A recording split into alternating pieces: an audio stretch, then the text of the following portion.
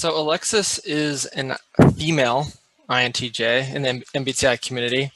And I had subscribed, I saw her stuff, I put it on the watch later list. I was like, I'm gonna get to this. And I always like what I consider newer people to myself, because I really think that it's important to see not just every perspective on the types, but also like various INTJ perspectives on how they see the types. And the video that she did that really confirmed I needed to interview her was the most recent ISTJ video. It's probably 2 or 3 videos ago, because my wife's an ISTJ, and I was like, let's see what she knows, and she nailed it. And there are some personalities that conceptually understand type, they could talk about it, but they don't know them. So you're like, oh, that's just like she understands the literature around ISTJs, but Alexis actually knew it. So I was like, all right, I really want to talk to her. So also, if you guys have noticed, her thumbnail game is just great. Thumbnails are excellent. I was like, I have to click, that's what you want. So great job there. So Alexis, thanks for joining me. Yeah, thanks so much for having me. I'm excited. So you talk about getting things done, motivation, how to structure your day. A lot of your videos aren't just about the types. It's like also just like how to set up a system for yourself. So specific to the INTJ, I want to talk about I've experienced these cycles of lack of motivation. So I want to know how you deal with lack of motivation as an INTJ, and then how other INTJs can kind of get out of that negative cycle and get motivated again. So I feel like I've noticed a cycle within myself where get motivated again. So I feel like I've noticed a cycle within myself where lack of motivation. So I want to know how you deal with lack of motivation as an INTJ, and then how other INTJs can kind of get out of that negative cycle and get motivated again. So I feel like I've noticed a cycle within myself where I am extremely productive for 3 weeks. So like on my YouTube channel, you'll see like 3-4 videos coming out per week for 3 weeks. And then I just hit a crash. And I think what that is not using TE, extroverted thinking, in a sustainable way. I think sometimes with TE and FI, I can go in bursts with them. So I try really consciously to work on TE for a while. And then after a little bit of doing that, it's like introversion creeps back up on me. And it's like, nope, you're not going to do that. We're going to actually get in a loop. And I will tend to then, for that next week, get into introverted feeling. The first couple days, I'm just kind of SE exhausted, I would say. So there's like, I've literally just exhausted myself from all the physical work. And then after 2 or 3 days of falling off the train, I feel like ashamed. I'm like, oh, I'm not being productive. And FI will really start whispering at me like, you need to be more productive. And that really is just the nail in the coffin that can make it go on for what would have been maybe a 2-day break turns into maybe a 2-week break. I've on YouTube even taken a 2-month break where I'm just sitting there trying to force myself to get back into it. And if I couple TE and SE together, I can get stuff done, but I have to be very motivated and disciplined to get myself to do that. And so I think part of it is just from overusing TE and SE for those few weeks and just pushing myself too hard. Like I want to stretch myself, but I think, there are boundaries and you want to do some things that are in the appropriate level of difficulty. Okay. So are you an advocate for like accepting that you're burnt out and then just taking as much time as you need or feel? Or is it more like, don't let yourself get burnt out, because then you're going to go on this massive like 2-month gap of feeling bad about yourself and then feeling guilty? Or what's the strategy? Yeah, I think the strategy is probably moderation. And, what I've done in the past is I have just like, I'll just let myself mope, I guess. For me, FI can be a lot of moping, and I have just let myself completely tank. And after doing that enough times, I think after doing YouTube for about a year now, I think I'm at the point where I'm like, okay, I need to, this is what's going to happen. We see the pattern repeating itself with this exhaustion. And so we're not going to do this anymore. But yeah, I would just say that for me, it's doing things in moderation and I'm trying to work on setting up better TE systems, because sometimes for the first week, I'll set a system in place. And then the next week I'll say, okay, well, that was that week of YouTube content batching. How can we make it better? So the next week I'll make it better and add in more details. The third week I'll add even more details. And it's like this FI perfectionism ideal standard. And what I was doing week 1, I could sustain. But because I keep with my introverted processes kind of perfecting it, it just is like, I try to convince myself done's better than perfect, but if I keep perfecting it, it won't get done. Okay. So you do the, I think you said content batching. So you'll crank out a certain amount of content in a very specific amount of time and then release it. Yeah. So That's smart. That's good. Yeah. So I'll film like 3 videos in one day. And then over the next 3 days, I edit each of those. So what do you want people to get from your channel? Like, what's the goal, if you can tell people? 2 years ago, I got a breast lump, and it took them like 6 months to figure out what it was. And they were like, "Oh, you're so young, don't worry about it." And then they'd be like, "Oh shoot, that looks really bad." And I'd have another appointment. They're like, "Oh, you're young, don't worry about it." And then they're like, "Oh shoot." And so it was just kind of a series of these kind of like disappointing appointments. And then it turned out to all be fine. Like there was no issue. It was fine. It was like some scar tissue, random stuff, but it's significant. It's pretty large. And it's like, I don't know, you can't know if you can see, but it's pretty big. So from that experience, and then with COVID piggybacking, that was like 3 months later, COVID happened. And just with all that, I decided that I don't want to do something that I don't love. I was teaching math at the time, and I enjoyed math, but I didn't enjoy teaching. And I kind of decided that I don't want anyone else to be making that mistake. I don't want anyone else to be in a career that they don't love. And I'm very career oriented, but just in general, I want people to do what they're passionate about. Right. And just pick the one thing and do it, because I was kind of banking on 83 years, and you might not have it. And so I want people to understand what their strengths are, and be able to manage their weaknesses, and have the bravery to go out there. I'm pretty passionate about introverts specifically. I think sometimes they don't have enough courage to get out there and do the thing. But I just think when you have introverts who spend a lot of time alone getting clarity about things, if they could just get out there and get out of their comfort zone, they would have like really big impact. And I'm passionate about, extroverts doing the same thing, but because I'm an introvert, I'm really passionate about, introverts being bold. Right. And so I did some personality content originally on my channel. Then I did some general personal development content. So my plan is to right now niche down and have a very specific niche, and then ride that for a year or 2 longer. And I don't think I'll ever stop doing personality content, but I really would like to get into the more general stuff that you need to be a bigger content creator for it to do well. Yeah, I agree.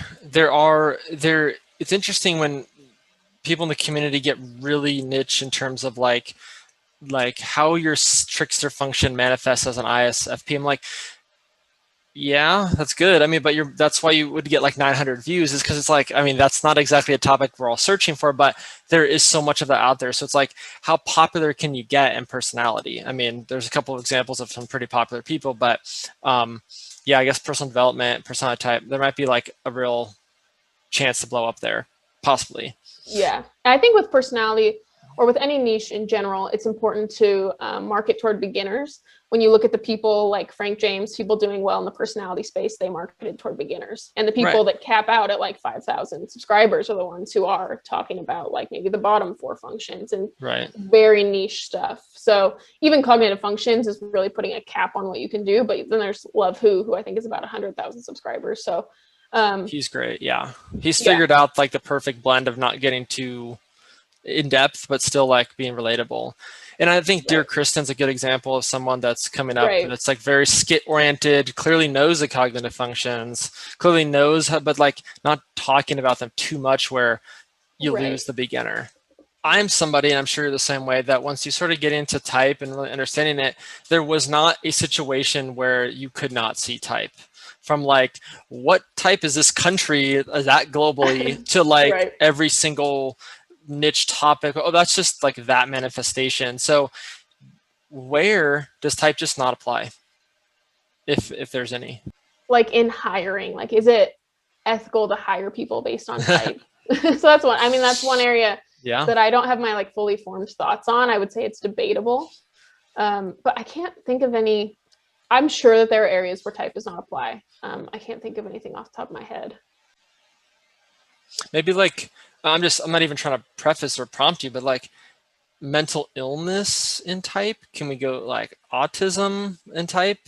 Is that totally outside of where you can't, there's no type, you can't type somebody even using like an EEG machine if they have some sort of mental illness or some neurodivergent, maybe. You know, I think if people are heavily medicated, that would make it very difficult for the outside observer to type. I see. Maybe, um, I don't even know. I mean, maybe there are some people that have extremely low IQs. I don't know how much of that is just brain damage and if that would affect things. I'm kind of unclear how much I think is like nature versus nurture. Like, are you just born with this type? Does it not develop till you're 10, 15? You know, I'm kind of unclear about, you know, the nature versus nurture part. So I think that would affect the way I would answer. Okay. And I guess the fact that, and maybe you'll think of an answer later and do a video on it or something, but I think the fact that it wasn't apparently clear to me is sort of like, it's everywhere. It like pervades in all sort of interactions you have and all sort of entertainment, people you deal with. It's like, oh, that's that. It's like, wow, it's everywhere, I guess. And it may not be, you may not be able to apply other systems the way I mean, there are lots of places I see it. Like, I even think of it with branding. You know, I look at like, this company's branding is very TE. This company's branding, or I'll go to churches and I'm like, this is a very FI church. This is a very FE church or an SI. I mean, and so I look at organizations all the time. Well, FE is the most easiest, is what everyone's doing for marketing now. FE do you think so?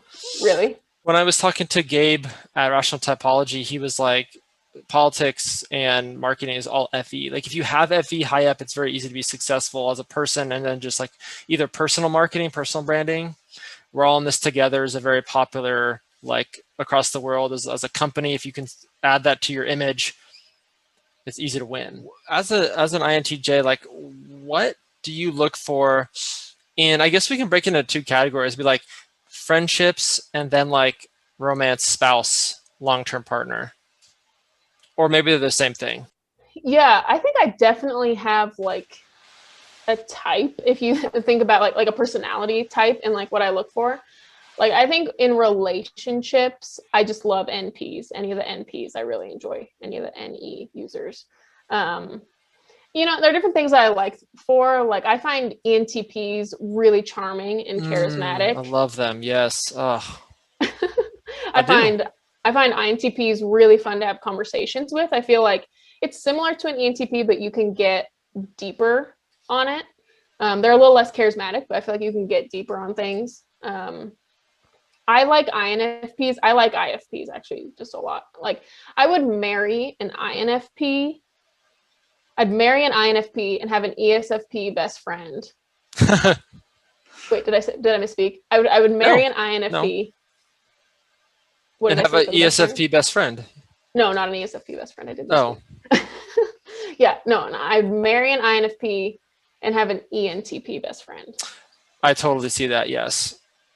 Yeah. I feel like the thing, I almost put ENTPs as my favorite type, except for I don't trust them a lot of the time. It's very hard for me to find an ENTP that I trust. Even if they're, you know, a great person, I still just have a hard time trusting them. Yeah, I kind of feel like when I look around at married couples and I'm typing them, the most common, there's not as common trends. Maybe the most common pattern that I see is it'll be two people that have the same judging function axis, but reversed. So you'll have like a TI user with an FE user. And then, so they'll have the same judging axis, and then their perceiving axis will be different. So one's got like SE and one has SI. So I see like ISFJs and ESTPs a lot, or just SFJs with STPs in general. Okay. So I feel like, so for INTJs, that makes sense. So like we've got TE, so I would like someone with an FI. And then if you take the different judging axis, or I mean the different perceiving axis, for me that's NI, so for them that'd be NE. So that's where you get like liking ENFPs and INFPs. Oh, okay. And I noticed that pattern more strongly for some reason with FE and TI users. Like I find FPs, or I notice FPs in a relationship with a lot of different people, but FJs and TPs is a very common pairing. There's a more strong pattern. Interesting. There. So my wife's an ISTJ, I'm INTJ. I actually, believe it or not, have not looked into the romantic types that much in terms of like how they get along. So in your professional opinion, Does that, just if you didn't know that and you just said, oh, these two people are dating, and you said like, oh, how is the date going to go? Would you say going to go terribly, or it's like, that could be interesting? What would you say? I mean, it could be interesting. I have some ISTJ friends. I mean, on the negative side, I would say it could be boring. Like worst case scenario, it's boring and you're quiet, especially on a first date. I think that SJs, in my opinion, get better as the years go on. So if you've known them for 40 years, I think SJs get better with time. But as far as the first date, you got an introvert with another introvert, both IJs, which are some of the most introverted. So yeah, I would say boring. But eventually I would think that you could get very deep conversations. Okay. It'd be a very productive relationship. It'd be a very utilitarian relationship. Like, Oh, get things done maybe, but oh yeah. Okay. it might be lacking fun. That could be, yeah, I could see that. And I think like the perception would be like, you guys like, what are you doing? Or like my first date was, I took her, well, the first half of the date was at a bookstore. That's great. But that was like a test because I wanted to see like if she would be cool with me and my natural element, which is a bookstore, or if she's going to be like, ew, this is boring, like books. But she wasn't. So I was like, all right, a little win there. Then a music store after that. So it's like, okay, we're doing okay. What kind of books here. do you like? I like political and now, well, political nonfiction. I used to read a lot like horror books, but now I sprinkle it in just to stay, just for fun. Fiction is so easy to read. Like you can crank through that. Nonfiction is just, I like having as much information as possible because you just never know when you're going to need it. You never know. Yeah, I almost exclusively read nonfiction. It's so interesting that you say you can crank through fiction. I do not crank through fiction. I crank through nonfiction. I just pile through nonfiction. That's so cool. It. Like what? Like business books. Like, what do I have on my shelf? Fix This Next. When, Thinking Fast and Slow. Okay. The Art of Logic. It's a lot of personal development books. It's like personal development and business books. Such a great topic. And I think the thing that is tough, I think I may have said this before to you in pre-show or something like that, but it's written by TE users, I think. Right. Like, yeah, tons of business books. 90%. TE books. So, yes. So I feel like with me wanting to develop TE, the first place I went was, well, I was always just like reading personal development books, but then I started consciously like reading business books for personal development. And that's the most introverted way you could possibly go about trying to develop TE, but that was like my first step. What, reading business books? Yeah. Totally. I mean, it was like, in my mind, I was like, yeah, I'm working on TE, but I'm still alone in my house reading a book. Like I could have been out there starting a project, leading people, managing people, getting stuff done, but I was still at home reading a book. There's this huge gulf, this big divide between like when I had actually like right when I was like probably 20, I'm 31 now, but like 22, 23, I'd asked like a fairly successful business friend of mine, like, what books should I read to kind of understand? He's like, don't read any books, just go out and do it. And for me, I was like, that's horrifying. Like I need to get some background. And so I think you did what INTJs would do, is like, I need a conceptual version, maybe read about famous business people and what they did, how they kind of started. But like the people that go out and do it, that like the ESTP entrepreneur type that like doesn't have the background knowledge, but has like the charisma and the SE dominant personality to do it, tends to get ahead in society, I think. I mean, the best advice for INTJs is I think to stop with analysis paralysis. Like once I got out of the books, which I haven't gotten out of the books, but I'm out a lot more than I used to. I used to go to Barnes & Noble and read a book a day. Oh my God. So, Amazing. I mean, I'm doing a lot better than I used to be. I'm